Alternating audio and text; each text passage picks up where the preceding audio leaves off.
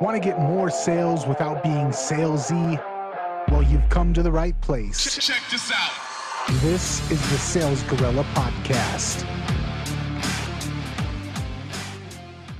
All right, Gorilla Army Nation, welcome back to the Sales Gorilla Podcast with your host, the Sales Gorilla himself, Landon Porter. Landon, how you doing today, man?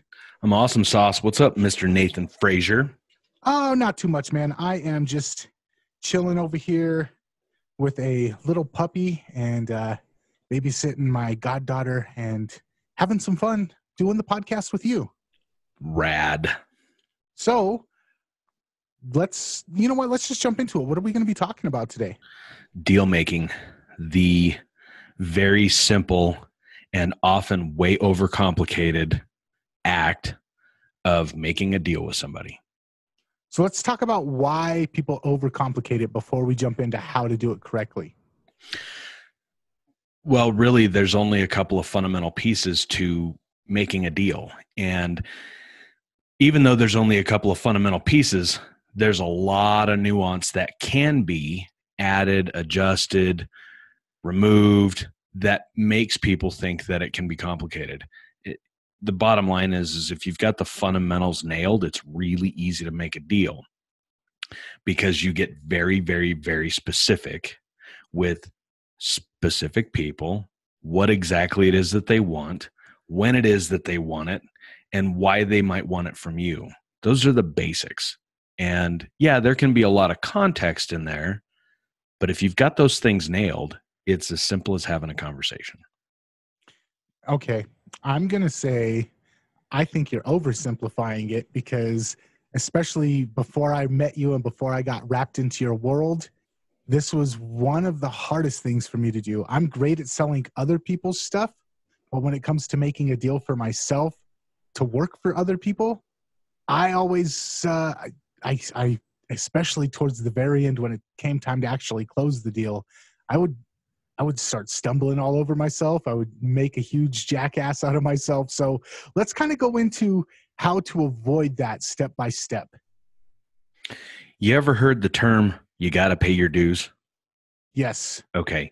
So in getting money, in selling, in getting clients, paying your dues really only means this one thing. Having had enough conversations to where you completely know the who, you completely know the what, you completely know the when, and you completely know the why. And why we stumble over what we're saying, why it's awkward, why it's weird, those are all nuanced things. But you got to have enough conversations to where you can really clarify specifically who it is that you do your thing for, specifically what it is that you can do that they want, when it is in their world that it would be the right fit, and why they would pick you and how you do it over anybody else. Yes, there's a lot of struggle in this. We talked a couple of weeks ago about struggle bunnies and assholes. Here's the deal. Market research is the foundation to everything in business, period, end of discussion. Mm-hmm. There's just no other way around it. There's two forms of market research, direct and indirect. Indirect is what most of us kind of think we're doing when we're doing market research. We go look at what our competitors are doing. We go into Facebook groups, or we go to LinkedIn, or we go to Amazon and read through the reviews, and we're paying attention to what other people are doing. That's indirect information. You're gleaning what people think and what they're saying and how they feel about things. That's excellent. But guess what? You got to actually go have conversations with people and play dumb and play dummy and ask them questions so you can understand really what it is that they want, really what it is that they need. And so you can get very targeted on who the right who for you is. And a lot of people don't do this. And so we go about doing what we do, and we try and have a conversation here, and we talk to somebody here, and we pitch this, and we do that, and blah, blah, blah. And, well, man, I've been doing this for 6 months, and it's like this process is so weird. It's because you don't know who it is that you're trying to sell your thing to and who it should be. You don't know exactly what it is that they want in their own language. You don't know really when the right time for your thing is in their world, and you don't know why they would choose you and the way you do it over somebody else. So, and there's a lot of overlap between one-on-one sales and copywriting. Usually copywriting is just one-on-one sales in print. But all of these are key points that we have to get down before I start writing a word of copy. These 4 things plus a number of other things I want to know the answers to. And I find that sometimes business owners that I'm working for, they don't even have the answers to these questions. So how do we go about finding out the who, the what, the when, and the why? Let's start off with the who. How do you know who the right market is for what you sell? You got to have conversations with people, right? Here's the whole thing. Let me back all the way back out of everything that we've said so far. You need to be 80% clear on the who, 80% clear on the what, 80% clear on the when, 80% clear on the why before you start getting pretty close to things kind of fitting together and working right. Well, the only way to learn how to do anything is to go do some of the doing and screw it up. Right? So when it comes to the who, well, if you're good at what you do, you should have a fairly decent understanding of who in the marketplace wants and needs that thing. And then it comes down to who it is that you want to work with, right? Do you want to go work with somebody that's really difficult to work with and they gripe and bitch and moan about every $10, right? Or do you want to work with somebody that's totally hands-off and really easy to deal with and is okay with buying your best quality for your highest price? You get to pick. But the only way to figure out who those people are is have an idea of who in the marketplace wants and needs your thing, and then go have conversations with them to determine, oh, it's people like that I like working with. So what about the what? How do you figure out what the right message is? You mentioned going and kind of perusing Facebook messages or Facebook group forums, maybe YouTube videos. How do you go about finding the message that's going to resonate for them? What are the things that you should be looking for? And if you're having conversations, what are some of the things you should be asking or keeping an eye out for in those conversations? Okay, so in the past, we talked about kind of nailing your message and figuring out if somebody's got a broken arm and you're a shoulder expert, right? You're going to have a really hard time fixing people's shoulders when their arm's broken. But let's get a little bit more specific. Let's say that somebody's an arm wrestler and their arm's broken. They're going to have their own language around what's broken, why it's broken, how it needs to be fixed than somebody who drives truck, right? The people in the marketplace that you're going to go serve have their own language about it. Whatever it is that you do, there is a benefit. There is a big main benefit, a big ass want that your specific market has. And they've got their own language around that, right? We generally go, hey, I can fix your broken arm. That's the big main problem. But we don't get their attention with the big main problem. And that's what most marketers do, which is why most marketers are just out there yelling through microphones, screaming at the marketplace, solution to big problem, solution to big problem. And it falls on deaf ears. What we need to do is we need to identify the situational or the symptoms that they're dealing with and struggling with to get their attention with. That's the what. That's the message. Okay. And in copywriting, and I'm sorry to keep bringing it back to that, but that's the world that I come from. There is something that I use, which is it's called open, and basically it's is the person you're talking to oblivious to the problem? O, are they pondering about the problem? That's the P. Are they engaged? They're actively looking for solutions for the problem. That's E. Or are they in need of the solution right now? And whenever I'm writing, I want to write to those last two, someone who's engaged or someone who needs.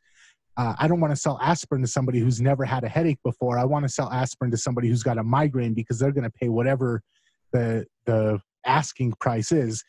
When it comes to selling your services in person or over the phone, making sales calls, how do you go about finding out where somebody's at in the engagement and whether or not they're at the point where it makes the win is correct. It's the right time for you to approach them or try and close them. Well, initially, so you've got your message kind of nailed, you need to have conversations with people. I mean, the way I would do it, you and I know each other, so I know where you're at in your business. I have a pretty good outside understanding and viewpoint of what's going on in Nathan's world. Well, I could categorize you and a bunch of other people that are copywriters that kind of are at the level that you're at, and I could understand how much and how bad they value the right kind of clients. So if somebody like you was in the market for getting clients, I already know that. How do I know that? Because you and I've had a lot of conversations, and I've talked to a lot of people that are, I would call peer level to you in the specific space of copywriting. I've asked you a million questions. Well, I don't really need to ask everybody a million questions. I need to ask people 3 or 4 questions. What is it that you're looking to accomplish? Why are you looking to accomplish that? What have you tried to do to accomplish that? What did you like about that? And what didn't you like about that? Very basic, right? You've ran ads, right? I'm going to use you as an example, and I'm going to make some assumptions. You've ran ads to get clients. And some of the people that come through that funnel initially are not the right fit because they weren't qualified the right way because you didn't know what questions to ask them. You got to ready, fire, aim. And a lot of people don't do that. They ready and they aim and then they fire and it doesn't work right. And they go, this doesn't work. Yeah, no shit. Because you've got to test and adjust, right? And the way we do that when it comes to getting clients is we've got to talk to people that we think might be the right fit. And then we've got to ask them questions. And if we talk to a half a dozen to a dozen people, we can start seeing the patterns. Oh, you want people that are easy to deal with. You want people that need sales pages written. You want to work with people in this industry, and this industry. Wow, that's really interesting. Out of 6 people I talked to today, 3 people all want the same thing. Interesting. I might want to adjust my message to what those 3 are saying. Okay. Simple as that. And when it comes to the why, figuring out why people should buy from you or figuring out why you in particular are the person that they should go with, what are your thoughts on that? Well, we're all a little bit different, right? Most of the people that are listening to our podcast are either coaches or consultants, right? Or maybe service-based providers, service business providers. And we all have our way of doing our thing. And we all think that certain things are more important than other things. Let's use the SEO expert as an example. Everybody can kind of conceptually understand that SEO is a long game play to bring in higher and higher and higher quality traffic through basically organic and paid means. Well, if your stance on SEO as an SEO expert is you have to have a well-done website that functions properly and all of the foundational pieces need to be in place for what I can do to work, then you probably don't want to work with people that are, we don't care about our website, just do the SEO thing and it'll be fine. Well, if that's a requirement that you've got, you want to find people that go, oh my God, that makes total sense. Like, let's set the foundation so it's perfect, and then let's build on that. Well, all of the people that hear you talk about how important the foundation of your website is for SEO purposes, who go, yeah, the website doesn't mean shit. Like, SEO is SEO, and the website's not important. You will repel them. So when you get into a conversation with somebody and you start telling them that, yeah, the website has to be set up a certain way, that way it works right, so I can do my thing and it actually performs, and they go, you can go, red flag, I don't want to work with this person. How you do it and why you do it are second. That's the next most important thing to who it is that you want to work with. Now, what about them wanting to work with you? I know that one of the things that you're famous for is the be your weird ass self. How can people utilize who they are and what is unique about them to make them more attractive to their ideal client? Good question. It's fundamental, and the last part of your question is actually the reason why it's so important to just be yourself. Selling somebody something is really, really, really easy when we're on the same page. We're kind of like each other. We agree on some of the finer points and some of the more core value issues about life and what it is that we could be doing together, right? If I go work with a plumber to help a plumber get better clients, and that plumber is all about Chicago Bears, and he absolutely can't stand whatever other football team. Well, when he talks to people that call him up from an ad or from a referral or whatever, and they are that other team fan, like hardcore, diehard like he is, automatically there's going to be some issues, most likely. And that's putting it lightly. The reason that we do this is so we can self-select and help other people self-select who we're going to get along with easily.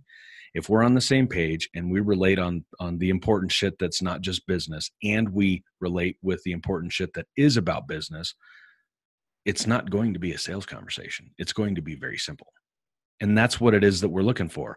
And by we, I mean us consumers on this side of the transaction looking to buy from somebody. We're looking for an easy process with people that we know, like, and trust. How do you build know, like, and trust? By being your damn self. I think it goes back to just kind of human nature. We're tribalistic, and we're more likely to trust people that we think are like us. And if you're letting your freak flag fly, other freaks are going to immediately associate with that and be drawn to you and be much more likely to do business with you.